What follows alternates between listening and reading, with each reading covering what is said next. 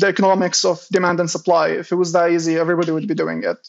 It needs dedication, it needs passion, it needs commitment, not just motivation. You need to be motivated internally. You need to be curious about the thing that you're learning. If you're doing it just to get rich, you're going to get way bored way before you ever actually get the opportunity to get your first paycheck.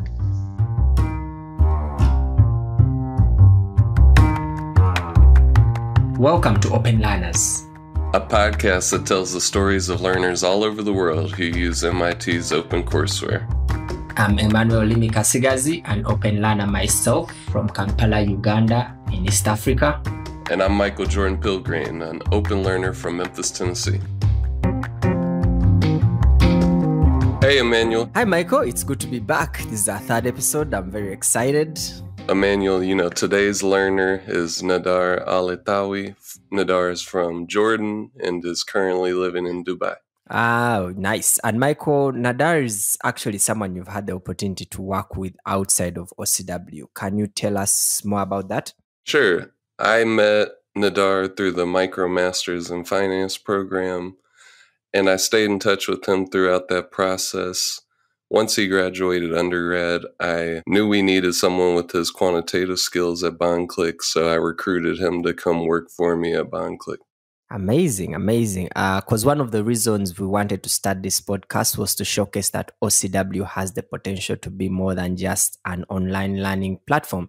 It is a tool to build global communities, and Nader's story is a perfect example to include in our first season because it does exactly that. Exactly. I think the power of the internet and MIT OpenCourseWare is that superpower of networking to connect with people all over the world, unlike you. And before even getting his current internship, Nader was already following a really inspiring path. He's been passionate about finance since he was a teenager, but some life circumstances prevented him from really diving into his studies before he discovered MIT's open learning resources. He started OpenCourseWare in 2020 at home in Jordan while he was struggling to balance high school with 19-hour shifts at a falafel restaurant. That's dedication. In the 4 years since he started his open learners journey, Nader has completed a MicroMasters in finance. He has taken a number of OCW courses in topics like statistics, coding, programming, calculus. It's just amazing. MIT OCW and MIT MicroMasters are both open learning programs from MIT, but they are quite different and complementary to each other. So with OCW, a learner has access to materials from thousands and thousands of MIT courses for self-paced learning across just about any discipline. All free, all online. I've used some of these resources myself. They're amazing. So when a learner wants to focus specifically on getting a professional and academic credential in a hot topic that they like, say finance, say tech, then there you can take a sequence of online courses through the MITx MicroMasters program to get that credential that you're looking for. Yeah, Nader is super impressive. I'll let Nader tell the rest of his story himself, but I will say he finds himself in a completely different place from where he started. So let's get into it. Here is our conversation with Nader AlEtaywi from Jordan.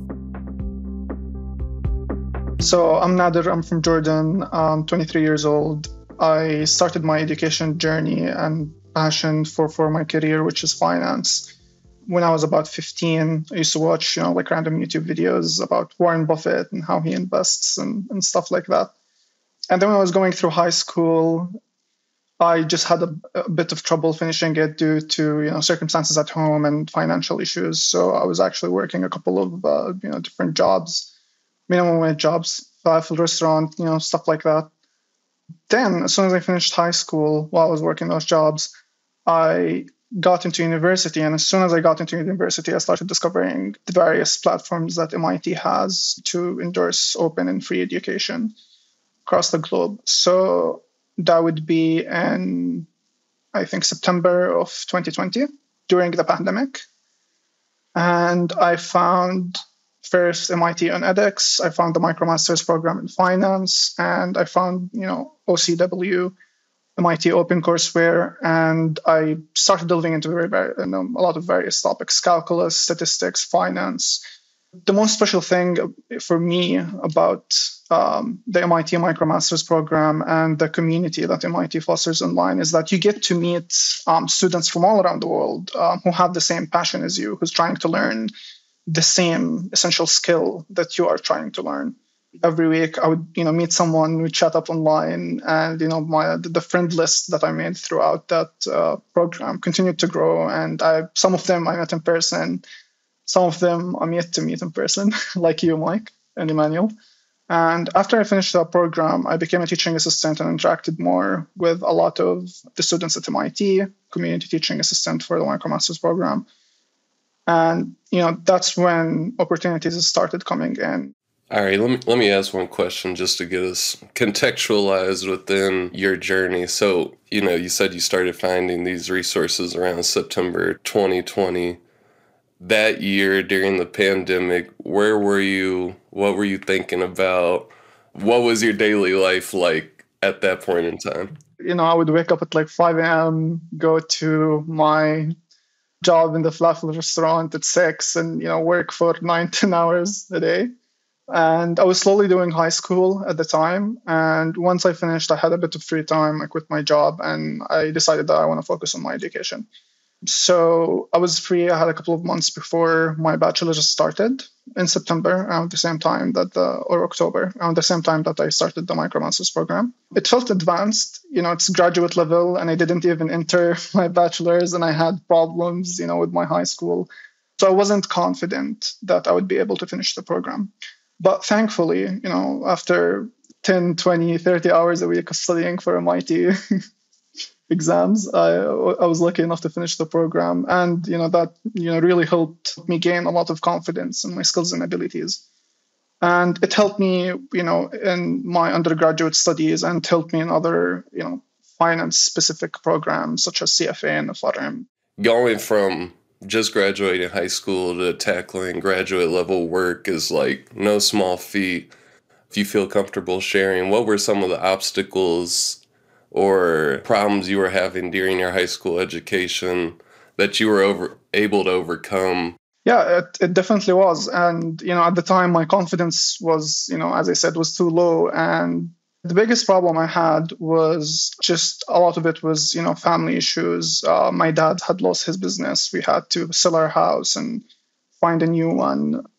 He went bankrupt, unfortunately, and that just caused a lot of stress and sort of havoc in my personal life. So I became just a little bit isolated, trying to, work so I can be able to support myself and my family.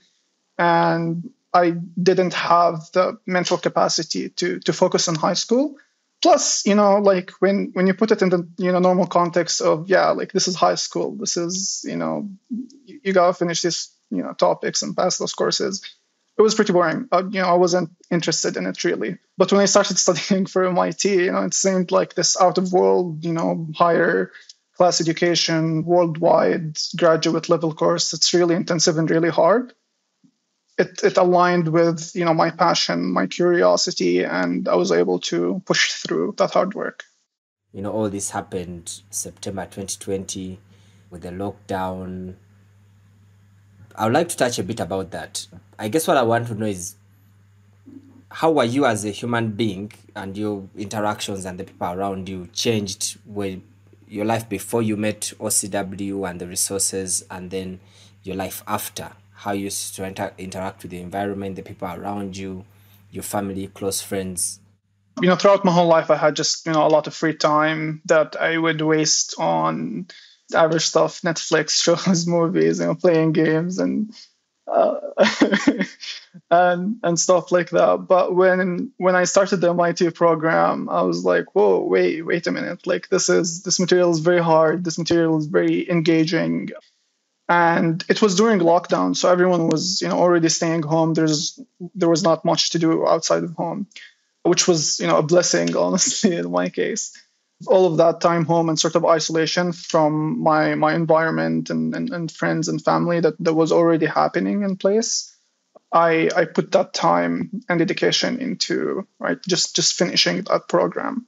And because of how hard it the program was and how challenging it was, and the reward once you finish a quiz or a problem set and you hit that check button and you get the green mark. It was very gratifying. It was very rewarding, and that became like seeking knowledge and just the gratification of learning new things became an essential core part of my personality, where now all I want to do is just stay home, stay on my laptop, continue learning stuff online, and gain new skills and gain new. So, maybe there was already a lot of isolation going on in the world. And that has, helped me gain discipline to my career, to my education, and to the things I want to accomplish.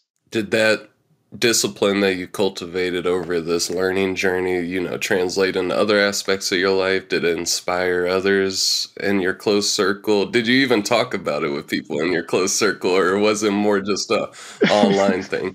Oh yeah, now like my friends, can't hear enough about, they've had enough about my MIT passion and story and journey. I don't shut up about it. There was a lot of people that I've talked to on the program. Some people, that reached out to me randomly on LinkedIn, on the internet, after seeing, these certificates, and they would have a bunch of questions, and we'd hop on a call and we'd talk about the program. And a lot of my personal friends as well, and people I met in uni, started taking the MicroMasters in finance specifically. And like they would go through the courses and, they'd update me on their progress. And it changed me, changed a lot of people around me who are interested in finance. Was there any instructors that really inspired you in the programming? And if they did, why? Who were the professors and why did they inspire you? All of the professors on that program were great, and they were all inspiring, and they all had their own unique way of teaching. But what? My favorite was Professor Igor Medvedev. It was the first course I was starting. It even started a little bit before my bachelor's, and it was graduate level, and I would do the lectures, and they would seem very, very, very hard. But then, there's a recitation section after each week and chapter, where Professor Igor Medvedev would start from the very basic, blocks of math and the equations and finance, and we would build up more complex exercises as we go in the journey. So just those recitations, and I probably wouldn't have passed the first few courses without them, and how simple he made them seem. Did you ever imagine that you would get this type of educational experience from your, I'm presuming like your living room? I don't know where you studied, but like how did open educational resources, not only change your trajectory, but like how you think about access and opportunity globally, and like where do you see it going in the future? Yep. Well, it really democratized education. Just from Jordan, working minimum wage job in a country that is not doing great economically, I had access to the best education in the whole world, and that education that I got manifested in me getting jobs and working remotely with companies in New York or Arizona or in Jordan or in Dubai. So now we're in a much more global atmosphere where after also COVID happened, work started being remote, and people started being more collaborative online. So I think anyone with a phone, an internet connection, and a passion now can just pick up the resources that MIT has, and the plenty of available online education in general, resources that are free on the internet, and learn any skill you want. You mentioned finance a lot. Do you have a love for finance, like naturally? Or it's just something, it's where the money is, it's what I'm going to do? It's definitely where the money is. Yeah. But my passion for finance started when I was 15. I was just like always curious about how financial markets function, how the global economy can function. When I was 6 or whatever, whenever I would get like a huge bag of chips, I would sell it to my friends at school or siblings. I was always just interested in business in general, especially finance and learning about the global economy. Yeah, that's a nice one. I was like that too. I also used to sell sweets to my classmates. Yeah. So I understand. So you are specifically looking for finance things when you found OCW. Yep.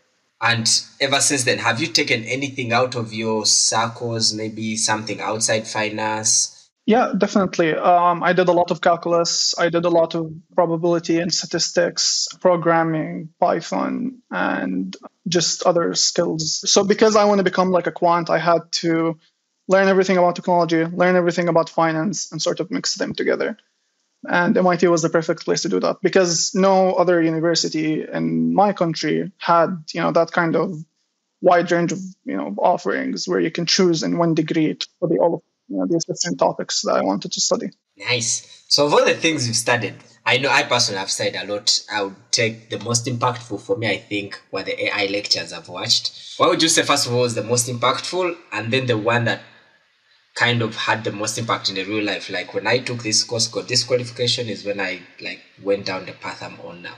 I think the course is named Modern Financial Theory by Professor Andrew Liu.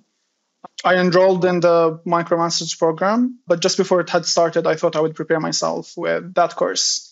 During that course, during the time that they were filming those lectures, the big financial crisis was happening in real time. So you'd see a lot of meaningful interactions from the MBA students that were taking the course and Professor Andrew Liu and all of the specific questions they would ask during that period. It was such a coincidence, a very, maybe happy or lucky coincidence that they started filming the course just when the financial crisis was happening. So how did you end up in the finance internship? So the first job I got as a quantitative analyst was with a startup in Jordan. And it was actually in my second year of bachelor's, just when I finished the MIT program. And after a bit of time of being a community teaching assistant, I worked with them for around 6 months, building models for crypto trading. And after that, I met Mike, and he introduced me to an opportunity with a company, that works in New York and on Wall Street and in the bond market. And it took a couple of months of preparation and courses and education that Mike suggested. And after I finished those, that's how I landed my current internship. Yeah, and that was a lot kinder than the actual journey. So you ended up graduating during that time from your undergrad, and so my previous role was at a financial technology startup, primarily focused on consolidating corporate bond information. Nader had been a standout student and teacher associate. Is that what they called it? Teaching assistant. Yeah. Teaching assistant in the MicroMasters program. We both started, I think, at the same time, both September 2020. So we were the same cohort of MicroMasters students. And as some of you may know, that's when I got my job at the financial technology startup. So my coursework sort of fell off because it became real life work for me. I didn't end up passing a single course, I don't think, in that MicroMasters. Meanwhile, Nader had been killing every single one. We would touch base every 3 months for a little while there. And then once he graduated, that was kind of when the program really opened up for him, when he started working for us and solving some of these hard problems. Nice. Earlier, you mentioned something about people and how among the best things that OCW enabled you to access or to do was connect with all these people from around the world. And for you have an actual testimony. You connected with someone, a fellow learner, that led to an internship. I would like you to touch a bit about, you've met all these great people, you've gotten an internship out of it, you're in Dubai, but I want you to use your own words and paint for us your life after OCW. A huge portion of my life is owed to OCW as well. I did a lot of programs, not just the MicroMasters in Finance. I did a FRM Part 1, I did the CFA Level 1, and I did all of those with my bachelor's, sometime while working as a quant, and one time in real estate even, under 3 years. I didn't even know about FRM or CFA, right? I didn't even know what skills I need to learn I didn't know about big data and how to do data analytics and data engineering and PySpark and all of these things. So the people that I met had all kinds of different careers. Some of them were biologists, some of them were physicists, some of them were senior vice presidents at major insurance companies and quants, and some of them had already had PhDs. And just meeting those people and having those conversations is what broadened my vision. I learned what I need to learn through the conversations that I've had, through the people that I connected with at MIT. It wasn't just about the material is all there. You can learn anything online, but you need to know what to learn in order to be successful. And it wasn't just like someone telling me that this program is great and I would go do it. I have a friend, for example, his name is Devin. We studied together FRM and CFA, like every single chapter. Like we would hop on a Zoom call, and we would spend 6 hours together solving questions and learning stuff. We did that for the MicroMasters, we did that for CFA, we did that for FRM, and I had a lot of many more friends that I had the pleasure of studying with and collaborating with. So I wouldn't have done it alone without the people and the community and the friendships that I have made that allowed me to survive this very challenging program and education journey. That's really beautiful to think about, that not only were you getting open educational resources by coursework material, but you were getting access to a social capital that you could tap in, that you could leverage. You could leverage an executive's experience, just because he's your classmate or she's your classmate, right? That really is a beautiful thing, and just we asked this question of everyone that comes on the podcast, and it was a question from Kurt Newton, the director of OpenCourseWare. If you had a magic wand, what would you add to OpenCourseWare? What would you add to the MicroMasters programs, any open educational resources? Well, I would add the whole degree of finance, all of the curriculum, bring it online. I would do it. There is some applications in the program where you actually apply the theory and do regression and do what you learned in the class. More applied courses would be more appreciated, and specifically courses that are centered around collaboration. I've met a lot of students that went through 6 or 9 months of the program, and they've never been on a Zoom call with another student, with a peer student. Like they didn't network. So just maybe designing a program centered around collaboration would be a huge plus, because I had an amazing experience at MIT. I think I made the most out of it. There's still more to learn and make more out of it, but a lot of students just didn't focus on socializing, or didn't get the social experience that I've had. Just went in, opened the course, understood the material, did the quizzes and exams, and they left out. It's not bad to do that, but I think it's more valuable to just increase the human touch, the human connection element. That's really beautiful. Do you have any message that you would want to share with your friends, your family, the world around you? If you have a dream, just give it time. Stay dedicated. Stay passionate. Don't let your passion die out. Don't get turned down. Don't be too hard on yourself. Don't get turned down. Don't have doubts. Over the long run, if you really just put the time, put the effort in, you will make your dreams come true. And you just need to get out there and show up every day. If you show up every day and if you do a little bit of work on your dream, with enough time, it's more than just a possibility to make it true. That's what happened with me here. I remember dreaming of becoming a quantitative analyst on my LinkedIn bio when I just started out university 3-4 years ago, and I thought it's a silly dream that I would never achieve it. But here I am, being a quant in the finance industry.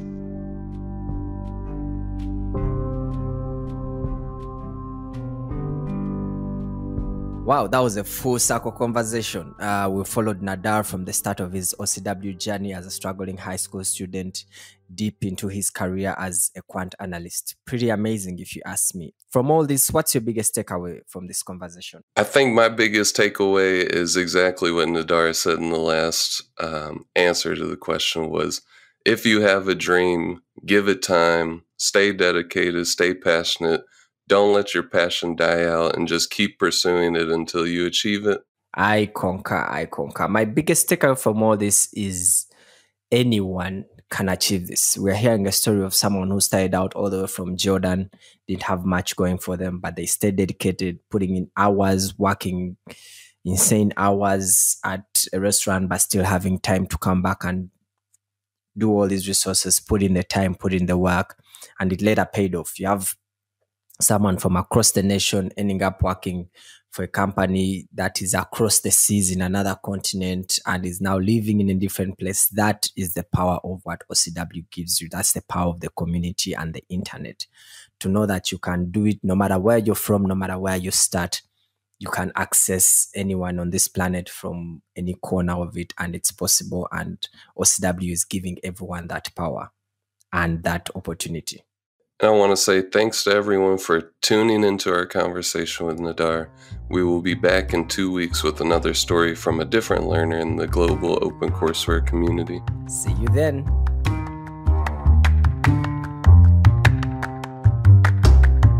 Open Learners is produced by Alexis Hot. Special thanks to the supporters and donors who make OCW possible.